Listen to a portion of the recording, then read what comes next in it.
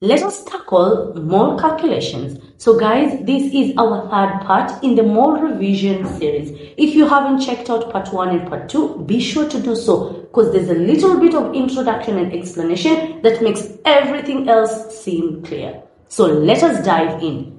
Our first question, d grams of potassium hydroxide were dissolved in distilled water to make 100 cubic centimeters of solution. 50 cubic centimeters of this solution required 50 cubic centimeters of 2 molar nitric 5 acid for complete neutralization. Calculate the mass D of potassium hydroxide. So we've been provided with the relative formula mass of potassium hydroxide as 56. Okay, so from the information that we've been provided with, what I'm going to do is I'm going to summarize this information in a way that will make it easier for us to process whatever we've been told. So number 1, we have d grams of potassium hydroxide. This simply means that we have an unknown mass of potassium hydroxide. So there's a certain mass of potassium hydroxide that was dissolved in water and then the solution made up to 100 cubic centimeters. Now out of this 100 cubic centimeters of solution, 50 cubic centimeters was taken and reacted with nitric acid. So what do we know about the nitric acid? We know its volume and its molarity, the volume of which is 50 cubic centimeters and a molarity of 2. Okay, so this is a neutralization reaction whereby you're having an acid and a base reacting to form a salt in water. As always, what is our first step going to be? Writing a balanced chemical equation. So there we have it. It's already balanced. And as you can clearly see, we have a mole ratio of 1:1. 1 mole of potassium hydroxide reacts with 1 mole of nitric acid. So this simply means that whatever number of moles we find of potassium hydroxide and nitric acid, they are going to be the same. So the question is asking us for the mass of potassium hydroxide that was initially dissolved in water. But unfortunately, due to the limited information that we have at this point, we cannot directly calculate this mass. So what we're going to do is we're going to take the indirect route. We're going to start with the nitric acid. Why? Because the information we have on nitric acid is enough for us to calculate the moles of this acid. So we are going to start at that point, move backwards until we end up at our final destination where we are going to answer the question. So what steps are we going to take? They are as follows. Number 1, we are going to determine the moles of nitric acid. Then we will determine the moles of potassium hydroxide using the mole ratio. And lastly, calculating the mass D of potassium hydroxide. So starting with the moles of nitric acid. What do we know of nitric acid? We know its volume and its molarity, and therefore we can use this formula to calculate the number of moles. So moles are given by molarity multiplied by volume over 1000. Our molarity is 2 multiplied by the volume 50 over 1000. This gives us the number of moles of nitric acid as 0.1. Next step, what about the moles of potassium hydroxide? Coming back to our balanced chemical equation. If you look at the equation, the mole ratio is 1:1. So if the actual moles of nitric acid was 0.1, that means we are going to have the same number of moles for potassium hydroxide. So the number of moles of potassium hydroxide present in 50 cubic centimeters was 0.1. Now we need to find the moles that were present in 100 cubic centimeters. Remember, d grams were dissolved to form 100 cubic centimeters of solution, but only 50 cubic centimeters was used. So we are going to simply cross multiply. If 0.1 moles are present in 50 cubic centimeters, what about 100 cubic centimeters? So this gives us 0.2 moles. We are now ready for our last step, calculating the mass D of potassium hydroxide. So what is the molar mass of potassium hydroxide? 56. How do I know it's 56 grams? It's because of the RFM. So the RFM is 56. So that means 1 mole of potassium hydroxide is going to have a mass of 56 grams. Okay, how many moles do we have then? We have 0.2 moles. So if 1 mole is equivalent to 56, what about 0.2 moles? So 0.2 by 56 gives us a mass of 11.2 grams. So this was the mass of potassium hydroxide that was dissolved initially in the d grams to form the 100 cubic centimeters of solution.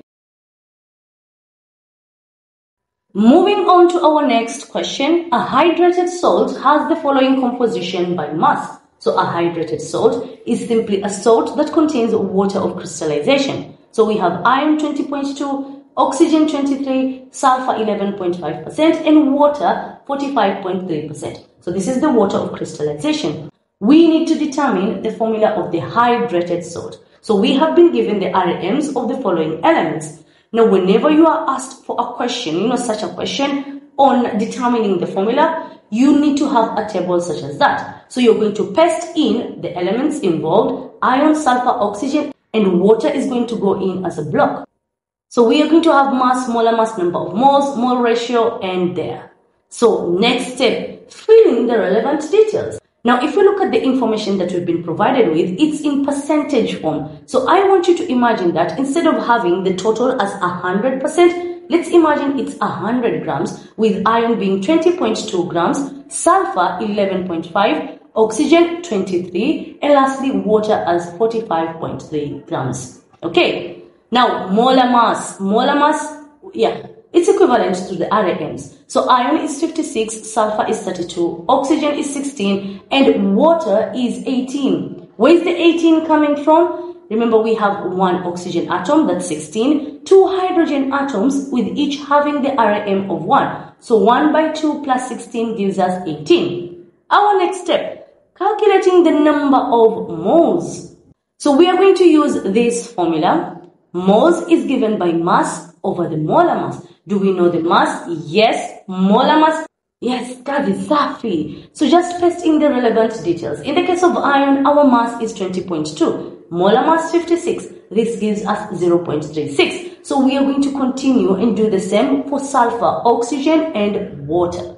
So this gives us 0.36 in the case of sulfur, 1.44 in the case of oxygen, and 2.52 in the case of water. Now the last one, mole ratio. Now for the mole ratio, we are going to look at the four values that we obtained. 0.36, 1.44 and 2.52, which is the smallest one out of this. 0.36 of course. So we are going to divide all four values by 0.36. So in the case of iron and sulfur, we're going to get 1 because we are dividing a number by itself. Oxygen gives us 4, water gives us 7. So the formula for this hydrated salt is as such. It has 7 moles of water of crystallization. Now, in case you're wondering, why did I place sulfur in front of oxygen? From the information we've been given, it starts out as iron, oxygen, sulfur, and water. But if you have sulfur and oxygen, that means this is either going to be iron sulfate or iron sulfide. In either case, in the formula, in writing the formula, it's always the sulfur that precedes the oxygen. So ukiandika hata kwa table yako, start with the sulfur. Now, we are ready to move on with the second part. 6.95 of the hydrated salt in A above, the one whose formula we just determined, was dissolved in distilled water and the total volume made to 250 cubic centimeters.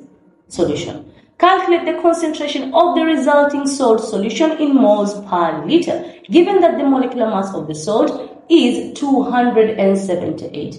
Now guys, I want to say something first regarding concentration. Concentration can either be given in grams per liter or in moles per liter. But when you are asked for the concentration in moles per liter, they are essentially asking for the molarity. So in this case, we need to determine the molarity. So we're going to use this formula. Molarity is given by mass in grams per liter over the molar mass. Do we know the molar mass? Oh yes we do. We have already been told that the molecular mass of the salt is 278. Okay, what about the mass in grams per liter? So with this, we need to know the mass of the salt that was dissolved in 1 liter, which is equivalent to 1,000 cubic centimeters. So from the first sentence, 6.95 grams of the hydrated salt was dissolved in water and a volume made up to 250 cubic centimeters. So essentially, 6.95 grams was dissolved in 250 cubic centimeters, What about in 1 liter, which is equivalent to 1000 cubic centimeters? So we are going to cross multiply, and that will give us 27.8 grams per liter. We are now ready. So tunabandika everything. Molarity is given by the mass in grams per liter, which is 27.8, over the molar mass, which is 278. And this gives us a molarity of 0.1 m. And that is our final answer for part B. Moving on to the next question. 15 cubic centimeters of ethanoic acid with that formula was dissolved in water to make 500 cubic centimeters of solution. Calculate the concentration of solution in moles per liter. Guys, what did we say concentration in moles per liter refers to? The molarity.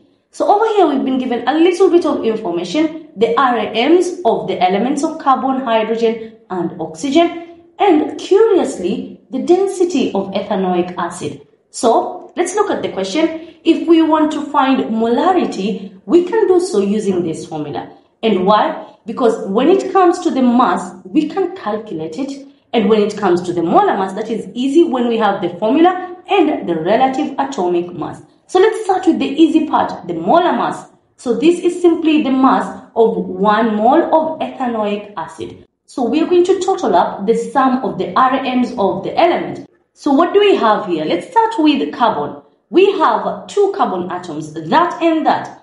Hydrogen atoms, there are 4 of them, those and that. And oxygen, zikombili. So the RAM of carbon is 12 by 2, the RAM of hydrogen is 1 by 4, and the RAM of oxygen is 16 by 2. Sum these up and we get a molar mass of 60 grams. Now, on to the next part of the formula, we need to find the grams that were dissolved in 1 liter. Do we know the mass of ethanoic acid? We don't. What information do we have about it? We know the volume and the density. And guys, can't we calculate mass using volume and density? Yes, we can. So the volume is 15 and the density is 1.05. If we multiply these two, we are going to get the mass of ethanoic acid that was dissolved to form 500 cubic centimeters of solution. That gives us a mass of 15.75 grams. We are not yet done. According to the equation, we need to find the mass that was dissolved in 1 liter, which is equivalent to 1000 cubic centimeters. What we have currently is the mass dissolved in 500 cubic centimeters. So what about in 1000? Cross multiply and we end up having the following mass. 31.5 grams dissolved in 1 liter. We are now ready. So as usual, bandika everything. Molarity is given by 31.5 over the molar mass 60. And the molarity for the ethanoic acid is 0.525 m. And there we have it. On to our last question. An unknown mass X of anhydrous potassium carbonate was dissolved in water and the solution made up to 200 cubic centimeters. 25 cubic centimeters of this solution required 18 cubic centimeters of 0.22 m nitric acid for complete neutralization. Determine the value of X. Okay, so we have the relative atomic masses of potassium, carbon and oxygen. Now let's look at the information we have. So potassium carbonate of a certain mass X was dissolved in water, and then this was made up to a solution whose volume was 200 cubic centimeters. Now, out of this, only 25 cubic centimeters was used in a reaction with nitric acid. Only 25 cubic centimeters. So what do we know of the nitric acid? We know its volume, which is 18 cubic centimeters. We also know its molarity, which is 0.22 m. Okay, now we need to find the value of X. Okay, so if we look at our equation, it's balanced. And from the equation, we can clearly see that the mole ratio is 2:1. 2 moles of nitric acid will react with 1 mole of potassium carbonate solution. Now at this point, we need to find X grams, but as usual, we cannot go directly because the information that we've been provided regarding it is limited. So what we are going to do is, we are going to start and calculate the moles of nitric acid, move on to potassium carbonate, and then move backwards until finally we land at the beginning where we can get the X grams. So these are the following steps. Number 1, determine the moles of nitric acid, and then using the mole ratio, we are going to determine the moles of potassium carbonate. Lastly, determine the mass of potassium carbonate in 200 cubic centimeters. Now let us start with our first step, determining the moles of nitric acid. Now this is going to be easy because we have the volume and the molarity, and we are going to use that formula. So the molarity is 0.22 multiplied by 18 over 1000 gives us the mole of nitric acid as 0.00396 moles. Our next step, determining the moles of potassium carbonate using the mole ratio. What is our mole ratio? 2:1. So 2 moles of nitric acid will react with 1 mole of potassium carbonate. But guys, if the actual number of moles of nitric acid are 0.00396, what would be the moles of potassium carbonate? So we are going to cross multiply this, and this gives us 0.00198 moles as the moles of potassium carbonate that were present in 25 cubic centimeters. So these were the ones that were reacted with nitric acid. We are not yet done. Our next step is determining the mass of potassium carbonate in 25 cubic centimeters. Okay, so we know the moles. What about the mass of potassium carbonate in 25 cubic centimeters? This is easy. We are just going to use this formula of ours. So mass is given by moles multiplied by the molar mass. The molar mass, we can easily get that. So according to the formula, we have 2 potassium atoms, 39 by 2, plus 1 carbon atom, which has the RAM of 12. And lastly, we have 3 oxygen atoms, 16 by 3, giving us the molar mass of potassium carbonate as 138. So the mass is given by molar mass multiplied by moles. Our molar mass 138, our number of moles as such, and we get a mass of 0.27324 grams. Well, quite a mouthful. Now guys, our very last step, I know I keep on saying that, but I'm serious. So this is the mass of potassium carbonate that was present in 25 cubic centimeters. You know, the one that was reacted with nitric acid. But remember what happened initially is that a certain mass of potassium carbonate was dissolved in water to form a solution of 200 cubic centimeters. Then out of this, only 25 was used in the reaction. Now we know the mass of potassium carbonate in 25. What about in 200? So this will give us a mass of 2.18592 grams. And we are done. We are done. So this was the mass of potassium carbonate that was initially dissolved to form a solution of 200 cubic centimeters. Guys, how do you feel at this point? Mumeiva, I'm expecting the answer to be yes, yes, and yes. Now, if you feel like you need more revision, let me know in the comment section and I'll get right on it. See you next time.